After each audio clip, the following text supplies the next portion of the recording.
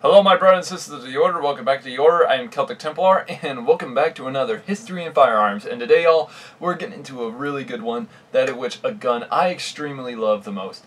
And in which I love especially because, one, this is one of my favorite firearms of the Cold War, and that is none other than the Israeli Galil.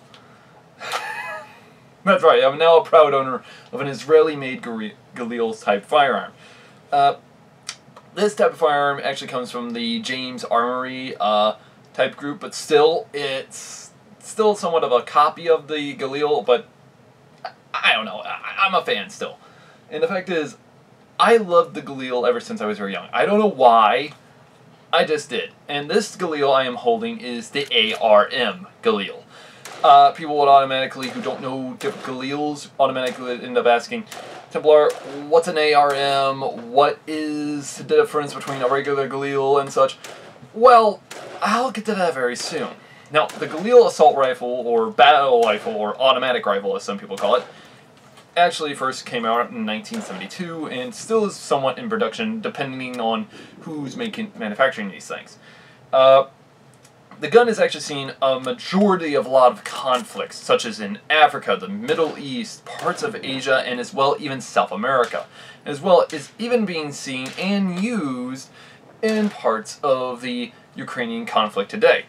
The designers was one, a Palestinian known as Israeli Galil, and as well a Yakov Lior. And the fact is, these guys came together to create this gun. And the one major reason is because during the 6-Day War, the Israeli forces found out that they were using an inferior weapon for the area of, well, the Middle East, which is the FNFAL. Now, don't get me wrong, I am a fan of the FNFAL because it's a very great Belgian gun. Problem is, it was not the best gun suited for the Middle East. And which is why the Israeli military wanted a gun that would suit, well, the battles in Galil, which, in other words, that helped out the Israeli forces. So, Galil and Lior decided to create this bad boy. And the fact is, they took it from the AK-47, which the, pretty much a lot of the, well, Islamic nations actually had a lot of AK-47s because they were given to them by the Soviet Union. However, what the Galil and Lior decided to do was fix the gun in a type of way. They took the AK-47, but they mashed it together with the components of an FNFAL. And originally, there were really a lot of things. Now, these were produced from 1972 to 1998. Sadly, no longer in production. They later switched to the Galil ACE, which I'm not a big fan of, for major reasons. Now, this type of firearm, its designs are the ARM, like what I'm holding, the AR, which is technically just the same thing as the ARM, only without the bipod attachment, and as which it even has a bayonet lug. This one does not. This makes you know that it's actually an assault machine gun. And then there is also the SAR, or short automatic rifle.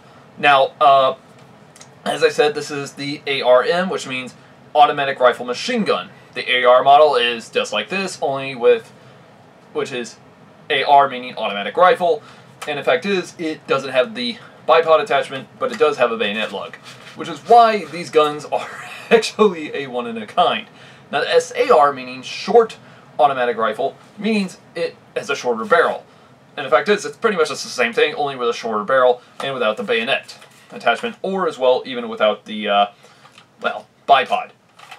Now, the weird thing is, this comes in different mass forms. SAR is around 8.27 pounds, the AR is 8.7, and the ARM is 9.6. This, I don't feel any weight to it. I feel extremely light with this weapon. It is perfect for combat use and formation warfare. The lengths vary from 24 to 28 inches. Barrel on the SAR is 13.1 inches, while the AR and ARM is always 18.1. Now, the cartridge in these guns varied depending on the design and the year. For example, when the Galil gun first came out, like this, the ARM and the AR, the ARM and the AR fired 7.62. However, 7.62 NATO being mainly from the FN FALs.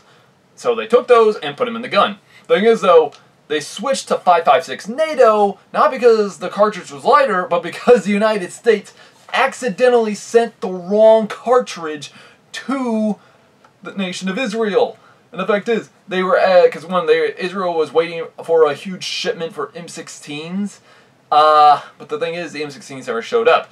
It was actually the 5.56 that did. So the Israeli military decided, okay, you know what, screw it, let's just fix the barrel system and the cartridge to fire 5.56 NATO rather than 7.62, which is hilarious that the Israeli military went above and beyond to fix this gun to fire 5.56. Now, it's also been known to even fire 30 carbine, like from the M1 carbine, which is weird to say the least. Because whenever I hold this thing, I don't know why. I don't picture this firing anything other than 5.56 or 7.62 NATO.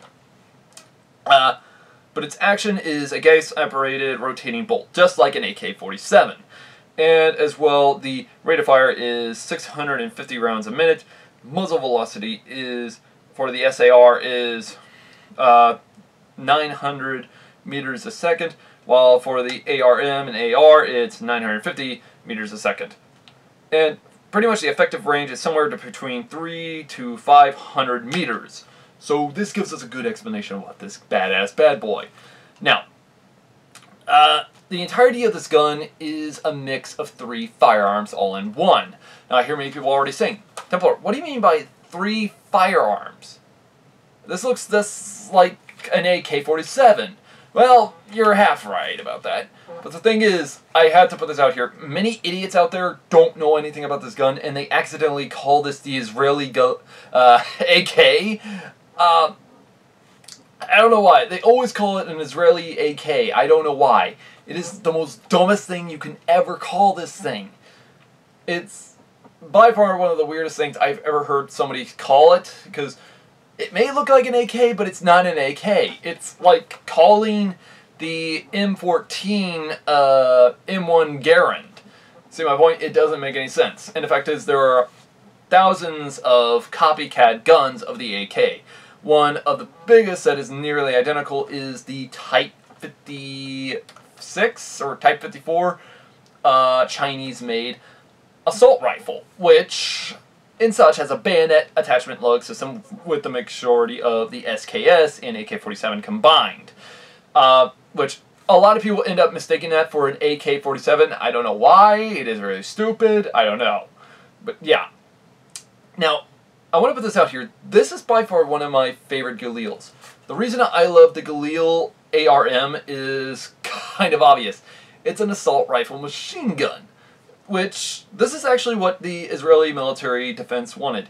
The fact is, Galil designed this as a squad operation weapon. In other words, this is a light machine gun slash, well, assault rifle. The fact is, that's how it was originally used. Now, originally, the magazines they had for this were the regular magazines that they would have for a said AR or SAR, which would mostly contain at least probably somewhere between 30 to 35 rounds. However, the ARM, by I think it was like 2 years after this gun was issued, they decided to give it a lot bigger magazine, somewhere between 40 to 45 rounds. Problem is, they found out that was not so good because it didn't work so well with the bipod system. So what they had decided to do was actually take the RPK 75 round drum magazines and design it for the Galil. And it actually worked. In fact, it's actually stated that Galils like this would actually carry at least 2 of these drum mags. The rest would be regular banana magazines like this, which all in all is just like an RPK. So in other words, the Galil manufacturer, Galil and Lior, actually designed a gun that is both an assault rifle slash battle rifle and also, well, assault machine gun, like the Soviet RPK.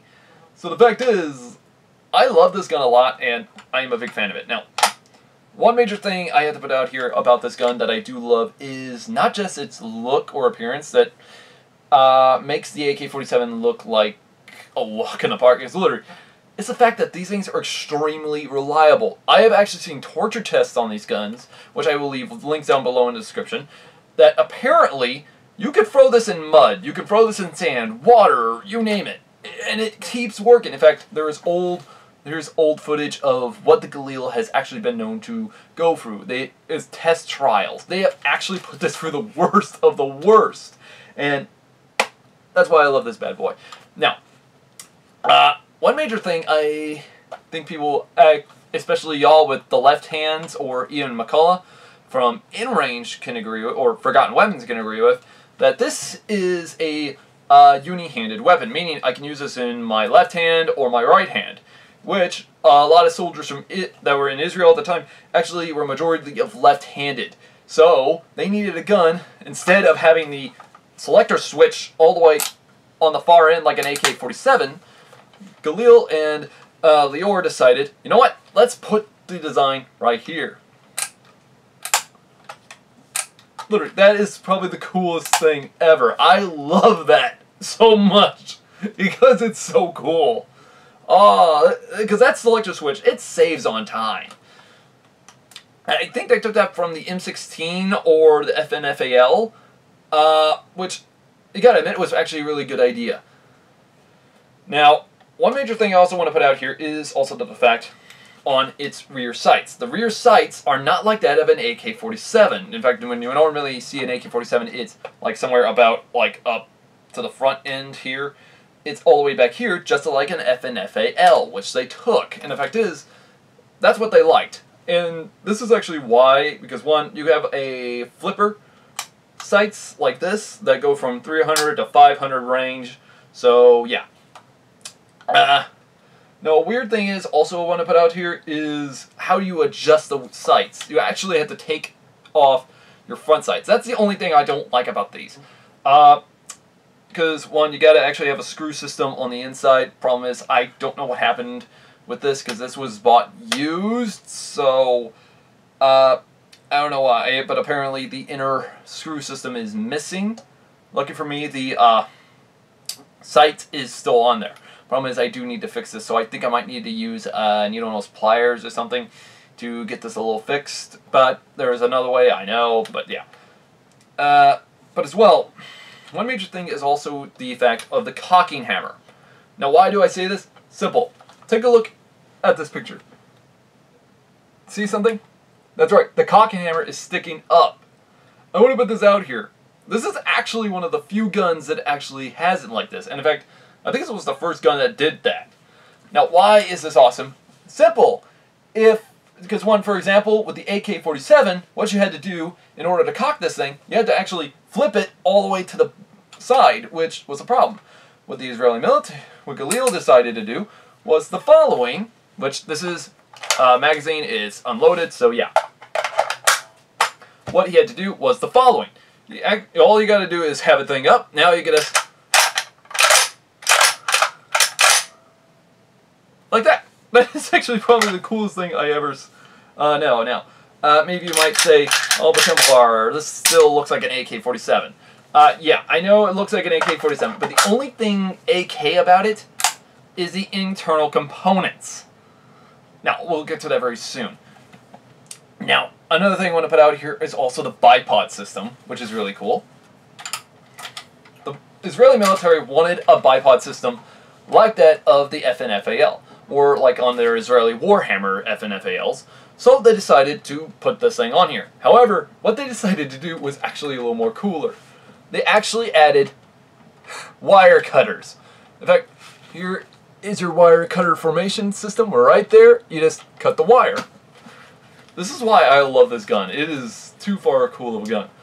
But another thing they took during the time when they had the FNFAL was one major thing. That would be the fact that they kept opening up the bottles of. They actually took the magazines of their FALs, and what they were doing, they were using them to open up the bottles of beer or such, their magazine, which caused them to be malfunction, and they had to send them back. What Galil and Lior decided, you know what? We're not going to have some idiots do this. Let's just put the bottle opener on the gun. And sure enough, it is right here. This is actually the really cool thing. Now, it's on either side, so you could easily just boop, like that. Now, we didn't do it in the video. We have no video on it because, one, I don't want to damage the gun. I don't want the carbonation to damage it. That's what I love. I love that design. But the most thing, because one, this is the most coolest gun out there. The fact is, this is the support weapon. So in other words, this is like a light machine gun. Another thing I also want to add is the said buttstock. It's a folding buttstock from the paratrooper design FNFAL. So they actually took that from that gun and put it on here, which I so do love. Oh, this is actually the most coolest thing I love about that. Also, another thing is one major thing also that they took from the FNFAL, and that is a mag release. The mag release has an extended outward towards the side, which means I can use my index finger or my middle finger, which this is actually what I find hilarious. In the Israeli military, what they would do is the following type of situation, which you see me doing in the run gun video. They would actually immediately take the magazine, like literally they would stick the gun up like so, and what they would do, I don't know if this is true or not, but I'm told, which as I said, gun's unsafe, so yeah, and there's no ammunition in this. What they would actually do is they would still have their index finger in, and while they have their middle finger sticking out, and push it with the, and it's just a big flipping off the bird to the said enemy, which this is funny, because one, it wasn't just the Israeli military doing this, but this was every military that bought these guns. The funniest thing ever is the fact that that design got out there to do it like that, which is the most stupidest thing I have ever heard, which is hilarious. So yeah, it's like a big F you to somebody, which, as I said, there's no ammunition or whatever in this, but the majority of times when they're firing off their gun, they're always having their finger sticking out like this. This is why it's been nicknamed the birdie rifle, or the birdie gun. Giving them the bird. I love this gun so much because of that. But yeah, this gun, it is a proven battle rifle slash machine gun. Now, as I said, this is a semi-automatic, so yeah. Now, one major thing also into this form is the fact that the ARM and the SAR were the most highly bought guns of Galil. Why, you might ask? Simple, because one, this is like a machine gun, and the SAR is pretty much a carbine variation of this firearm, and of which has actually been used by security forces.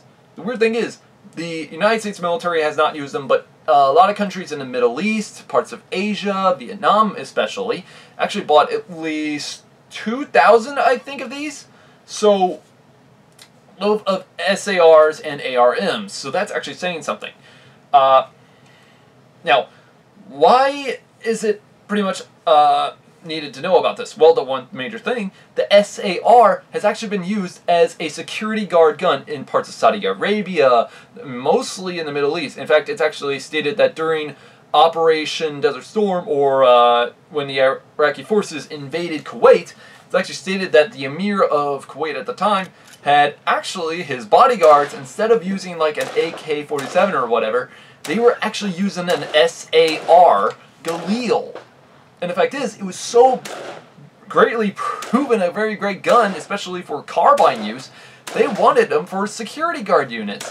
And the fact is, they were. In fact, it's even stated that Colonel Gaddafi of Libya, I think it was, actually had his bodyguard have SAR guns.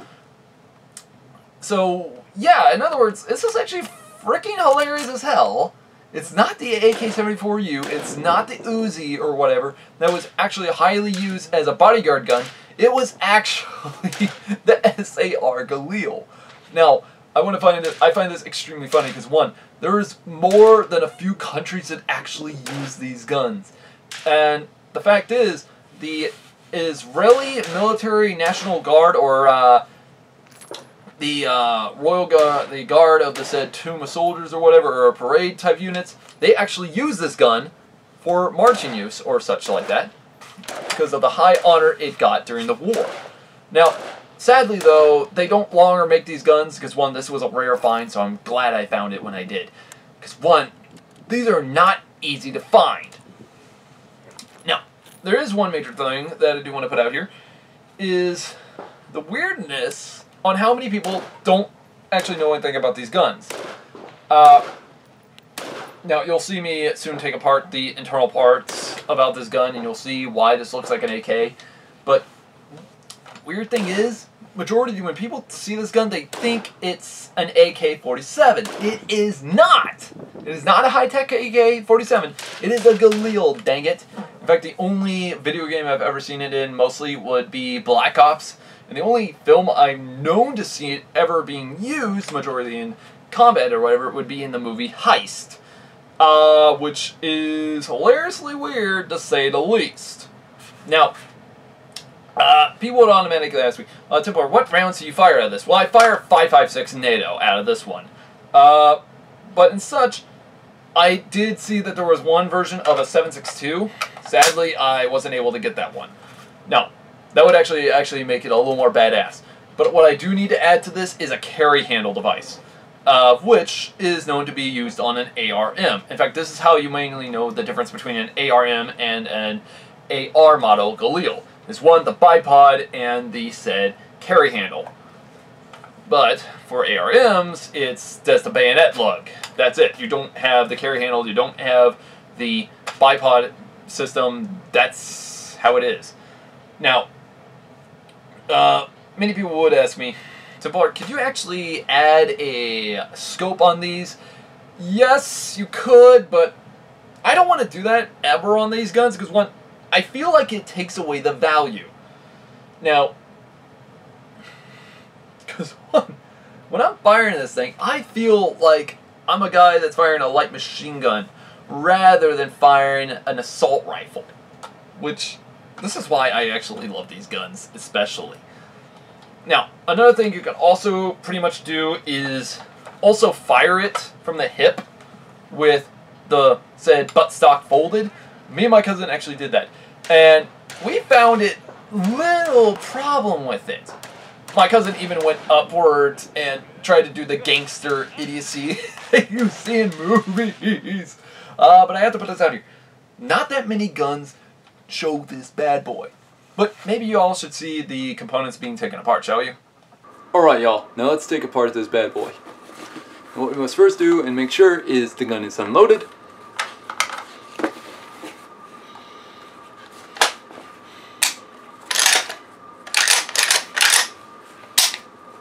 Make sure that's off. Okay, now what you gotta do is pretty much looks like an AK-47. Gotta prop open the said top piece. There we go.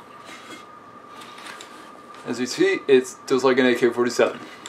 The inside and components, just like an AK. So what we gotta do now, push forward the spring, like so. But this is the problem with this like an AK. Pull out the spring system. Now what we gotta do is pull back the hammer system. That of which, this is just like with an AK-47, as I said. Now, pull back the said slide.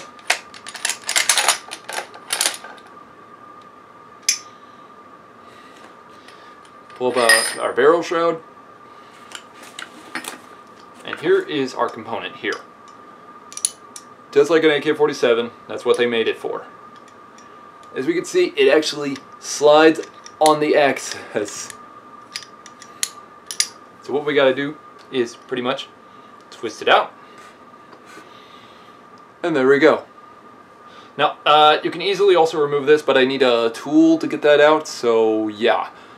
But as I said, these are pretty much the major components. And this is why these are such an easy build and easy manufacturing, just like an AK. Which, this is why Israel copied from it. So yeah, now what all we gotta do is pretty much take our bolt system and put it back in our gun. Find a certain area. There we go. Take our shroud.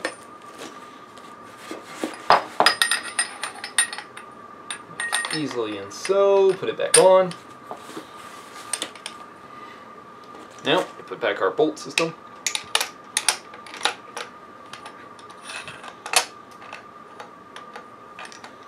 Put it in a certain area so that way it locks in. And pretty much you can easily just push it forward. Then you put it back in your spring.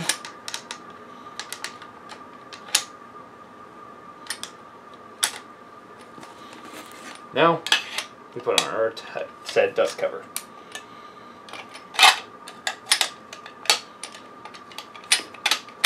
But you gotta put it in a certain area, like there.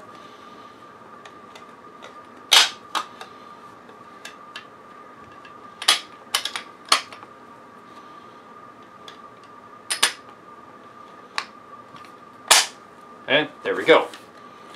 Back on, simple as that.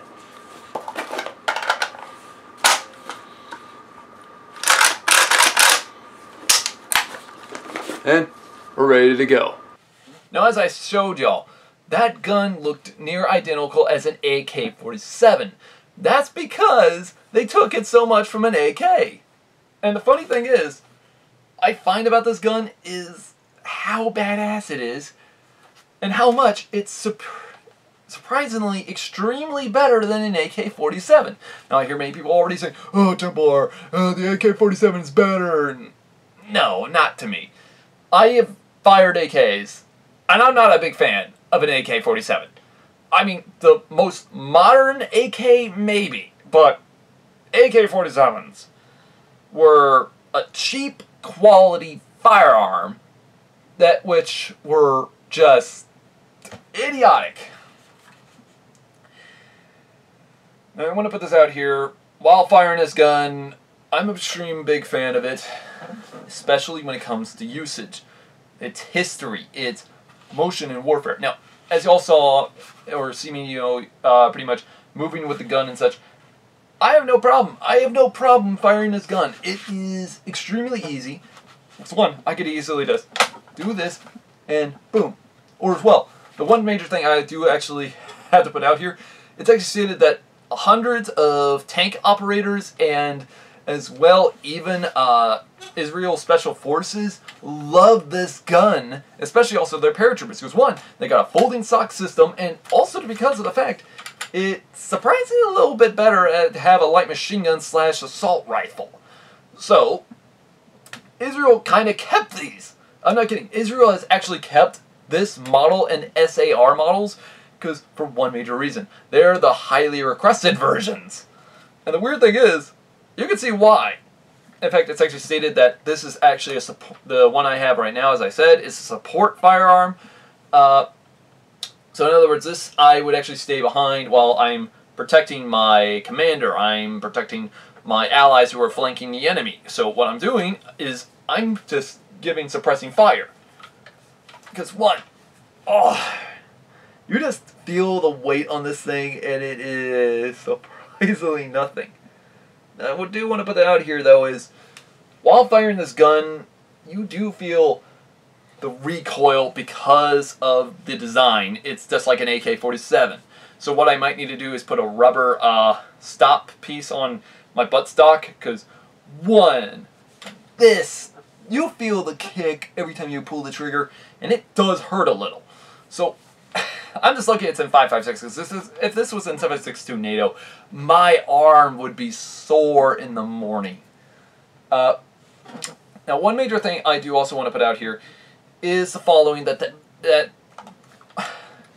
One, as I said, the tank operators and such love it because, one, you can easily have the said buttstock folded, which, that's the thing. With the tank operators in Israel, they state they rather prefer the SAR rather than the Galil ACE. So, that's saying something. Now, many people want to make it, but similar, isn't the weight the problem? Not exactly. Because one, seeing to the fact that this gun, its only problem with it is its weight on the firearm itself, rather than the fact the weight of the magazines like 5.56 NATO, that's saying something. Because one, the United States had to get rid of our M14 and swap it out for the 5.56 NATO M16. Because they had to switch it out because, one, they could carry a lot more rounds. Which, that's what they wanted. Problem is, the gun may be light and such, but I don't know why. I'm a fan of the old M16, the modern ones, but maybe I'll find one of these days and do a history review on them. But maybe I should start with the Vietnam version rather than go up to the others. But maybe you would ask, Templar, would you use this, especially if someone tried to break into your house? Most definitely, because one, I could actually have this hidden somewhere, like, since it has that buttstock, can be folded, what I can do is just hide it in some part of my house, like, say, like, right over here next to my shields without you seeing it. Like, let me see if I can put this over here. Like, what? Right there. Boom. You don't see it. Y'all don't see it, do you? You don't see it? No? Good? Okay. And I probably have this thing fully cocked already, and all I gotta do is pull off the safety and bang. That's what I love about this gun. Because the fact is, you can easily hide it. The enemy, your opponent can't see it where the hell it is. And the fact is, it's so easy to operate. This is why I love this gun. And the fact is, now people, I'm already imagining hearing Brandon Herrera going, Templar, the AK-47 is better. Anything that's Soviet made is a little bit better than that foreign knockoff. I think I can prove him wrong on that. Because one, although Brandon Herrera has even himself stated that a lot of AKs are sadly aren't as superior as people believe, and as well you gotta pretty much get to a certain part, and the fact is, the AK-47 is just a cheap knockoff of the Sturmgewehr 44. This is a higher quality knockoff of a said AK-47. Which I find hilarious as hell. But, yeah, the only thing that the AK-47 took from the Sturmgewehr was its look. The Galil took the look from the AK and made it slightly better. Now, people automatically say, but Templar, this gun is a crude-looking gun. It may look crude, but that's the way they make them. The fact is, that's why I kind of like the older Galils. This is still by far one of my favorite guns from the Cold War. Now, there is a weird story about these guns, being the fact that they were later switched out for M16s or whatever. There is actually proven wrong about that, because one, it's actually stated that Israel kept using this gun even long after 1998. If actually during the early 2000s, during the Gulf War and such, we had to, well, it's actually stated the majority of these guns were actually used by Saudi Arabia, Kuwait, and such to pretty much kick out the Iraqi forces. In fact, even Saddam Hussein's military guard even used the SAR Galil. But as I said, this is the Galil ARM. Now, how many countries are still using this? A lot, from what I'm told. I have actually heard that some countries have actually tried doing a copy off of this gun in order to make a different version of assault or type of light machine gun. I don't know what it is, but I've heard that the majority is coming from the Middle East. I don't know what it is. I've only heard information about it, and apparently it's called the Santuan de Chagran or whatever. As I said, I don't know the name because one, there are various of names it's called. Sometimes it's called the Chagaranan or the Galil. I don't know how or what, but apparently it's called the modern assault machine gun. And when I looked at an image of it, it looked as like a Galil, dang it. So, yeah. Only, I think they might have switched out body parts. They probably, because one, instead of it being the folding stock like we see, it is a fixed polyester type of buttstock. Kind of like the handle I'm holding right now. So, in other words, almost like plastic. But, other than that, you gotta admit, the Galil has its place in history, which I am deeply in love with this gun, and I hope you all are too. Anyways, guys, this has been Celtic Templar. Hope to see y'all in the next one. Like and subscribe for more. If any of y'all have any information that I left out on this, in this video and such, please let me hear it from y'all down in the comments below. Also, y'all, if any of y'all want me to, well, talk about a firearm and have it at the shooting range and such, please let me know in the comments below. Also, I'll be happy, more than happy, to get one of those firearms. Just make sure they are a good one, because, one, I don't want to get one of those idiot ones that explode in my face. Because, one, I'm very scared about those. So, yeah. Anyways, guys, it's been Celtic Templar. Hope to see y'all in the next one. Have a great day.